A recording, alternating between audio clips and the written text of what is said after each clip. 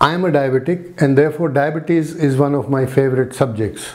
For this channel, I have made several videos on diabetes, such as what are normal blood sugars, the types of diabetes, the tests for diabetes, and all about home testing. If you are a diabetic or if you care deeply for someone who is a diabetic, please do visit our channel and watch all these videos. There are many more, but that's up to you. One thing that I thought that I had missed out on and was very important is the symptoms and complications of diabetes. There are many symptoms of diabetes and each one of us experiences a set of them differently. So today I am going to tell you a little bit about all the different symptoms of diabetes, and when these symptoms are left untreated, uncontrolled, what happens is that they turn into complications. Diabetes is a silent killer. I describe it like having a cobra in your living room. Keep watching it and you're safe. Lose sight and you never know what's going to happen. By keep watching it, I mean keep looking at your numbers, tracking them and controlling them to the best of your ability. In non-diabetics, normal blood glucose runs between 80 and 120 throughout the day. This is milligrams per deciliters. So that equates to about 1 gram per liter if we consider 100 as the average for the 24-hour period. The body has about 5 liters of blood. So 1 gram per liter translates to about 5 grams of glucose or sugar in your blood. This is equivalent to about 1 spoon. With diabetics, the averages could run to 200 or 300, which is like having 2 spoons or 3 spoons of sugar in your blood. 2 or 3 spoons of sugar in 5 liters of water will make no difference at all. But this is blood we are talking about, your blood, which is being supplied to your body, to your cells. Additional glucose in the blood definitely is going to cause a lot of difference to the mixture in the blood, and it will make a lot of difference, though the first thing that comes to mind is viscosity. So the problems arising out of diabetes or the symptoms of diabetes begin with having this extra glucose in your blood, which is being supplied through the cardiovascular system. Blood is supplied from your heart to arteries, which are bigger, then smaller and smaller and smaller. Ultimately, it ends up in very tiny capillaries. Imagine the thickness of an average capillary is 1/10 the thickness of your hair. So you can imagine the tiny nature of the blood supply system that we are talking about. Some capillaries are even smaller than that. So small that the blood cells are bigger than the capillaries and the blood has to be pushed or squeezed through them. The walls of these capillaries are only 1 endothelial cell thick, 1 cell thick. Look at it this way, a cell cannot be seen. It needs to be magnified 4,000 times under a microscope to be even seen. So that is the tiny nature of the body we are talking about, and a lot of the blood supply to the extremities, to the finer and more sensitive portions of the body goes through these tiny capillaries.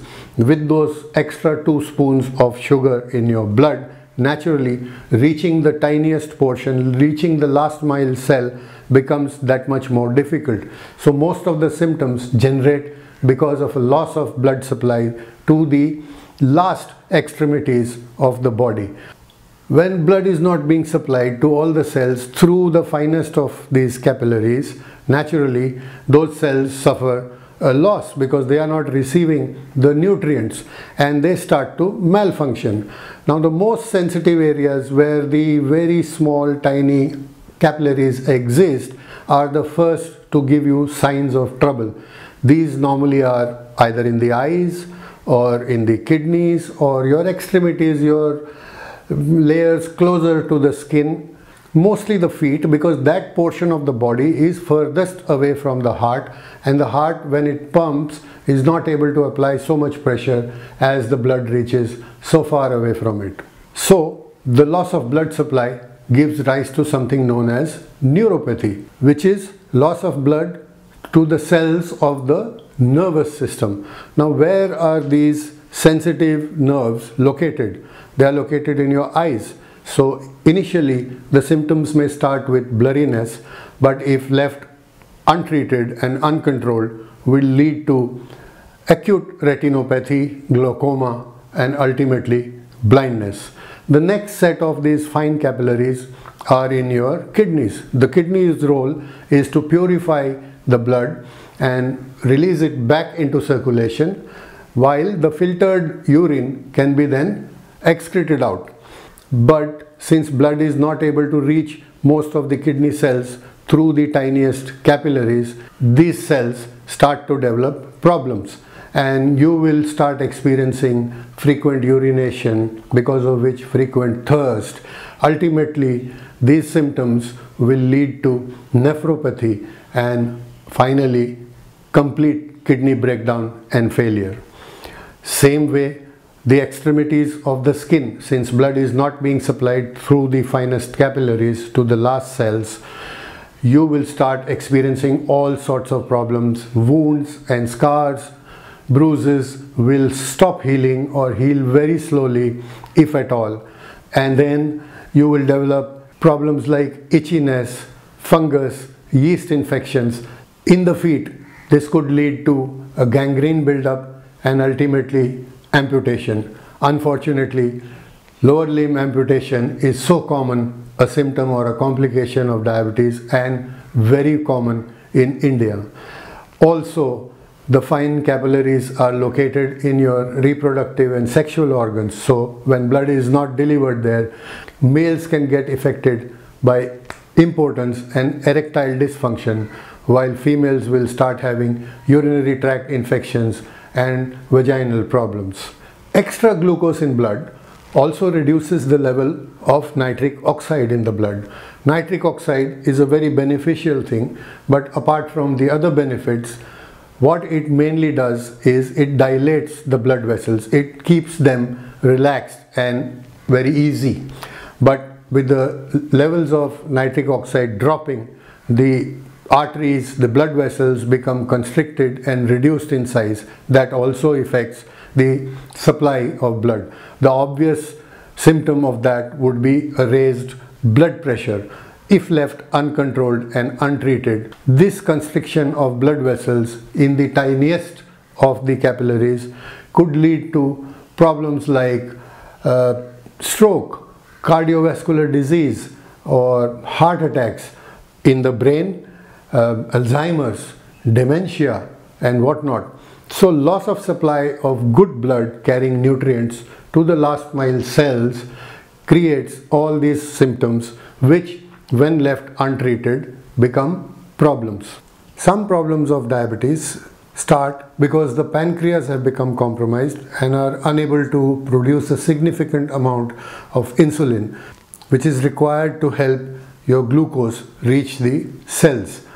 With a much lowered quantity of insulin in the body, the glucose remains unutilized, and ultimately the kidneys are forced to spill out the glucose through the urine. For its requirement of energy, the body is forced to break down muscles and fat and use ketones for energy instead of glucose. In such cases, you may experience a sudden and unexplained weight loss. So if that happens to you or is happening to you, please do get your blood glucose numbers checked. It may be that you are suffering from diabetes. Further, if the pancreas have completely given up and are unable to produce any insulin at all, this is a situation mostly faced by type 1s, very rarely by type 2s. If the insulin is absolutely unavailable, your pancreas are not creating any, in this case the body ketones start to build up, and sometimes the whole cascading effect can go out of control, leading to something known as ketoacidosis. With diabetes, this is known as diabetic ketoacidosis or DKA. DKA is a very serious condition. Symptoms can start with disorientation, confusion, lack of concentration, sweating, shaking, shivering. But when the acidosis goes out of control, the person can faint and go into a coma. In these cases, the patient needs to be rushed to hospital immediately, and exogenous insulin, which is external insulin, has to be injected to save them and help them survive. With type 1s, there is something known as a honeymoon phase, which lasts for about 3 to 6 months at the initial time of diagnosis. So in these 3 to 6 months, the pancreas secretes excessive insulin and the person may suffer from something known as hypoglycemia. Hypoglycemia is low blood sugar as compared to hyperglycemia, which is high blood sugar.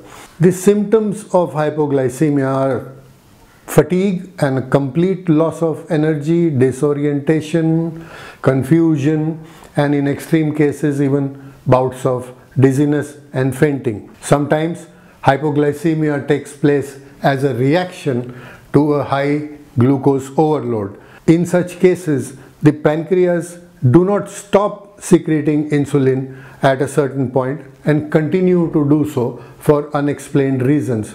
This is known as reactive hypoglycemia. It's a reaction to the high glucose overload. With so much of insulin and the glucose being consumed by the cells immediately, naturally you would feel a loss of energy, fatigue, drowsiness, dizziness, and things like that. Now I would like to touch on glucotoxicity.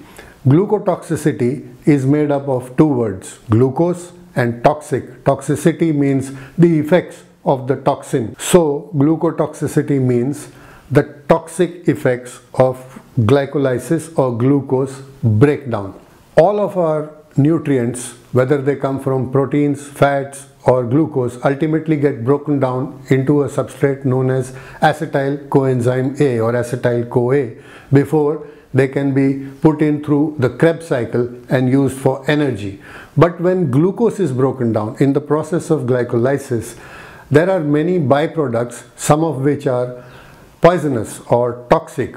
There is one that we are particularly interested in, known as Mg. I call it Mg, though its technical name is methyl glyoxal. There have been a number of studies conducted on this substance which have shown that methyl glyoxal interferes with the formation of the proteins in the cell and creates or causes malfunctioning, misformed, ill-formed proteins. Now, we are all made up of proteins, and protein is our backbone of life.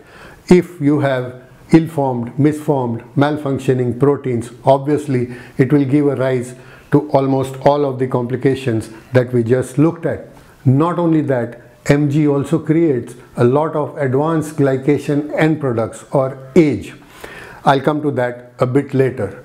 Methyl glyoxal, one study notes, gets bound to nerve cells and therefore interferes in their functioning and causes all the neuropathic symptoms and complications that we spoke about earlier. Another study says that Mg increases the risk of cardiovascular disease, heart attack, stroke, fourfold, 4 times. So that is the dangerous nature of this substance. Now, for a number of years, scientists have observed a large buildup of Mg in the cells of diabetics and assumed that it is the high blood glucose numbers which is creating so much of Mg. Of late, recently, science has revealed that things could be the other way around. It may be that it is the Mg which is creating the metabolic disturbances such as insulin resistance, obesity, or even high blood glucose. So if Mg is the cause of diabetes, what is the point, at least this is a question which comes to my mind, what is the point of treating high blood glucose numbers with artificial means like drugs? Why not treat the cause itself? Why not reduce our consumption of carbohydrate and therefore depend less on glucose so that there is lesser glycolysis in your cell and lesser production of Mg. At normal levels, the body produces enough enzyme to break down this Mg and see that no harm comes to us. Since it is the glucose or the glucose breakdown and the glucose throughput that we are interested in, I see no point in treating high blood sugar with drugs and bringing it down, at the same time consuming so much of glucose and allowing Mg to spoil things for us. So coming back to age, advanced glycation end products, or AGEs as they are called, these advanced glycation end products in fact degrade our proteins and our cells, causing so many problems, one of which is age itself. So I have a saying which says age is the cause of age. When we stay away from glucose, glycolysis and Mg, we not only combat the ill formation of the proteins, we not only combat neuropathy, nephropathy, we also combat age, because the idea is to die young as late as possible. Thank you for your time and patience. If you have liked what I said, please like this video. If you have not subscribed, do subscribe to our channel, and do not forget to share this with as many people as you know, because there are diabetics everywhere all around us and they need help. Thank you so much.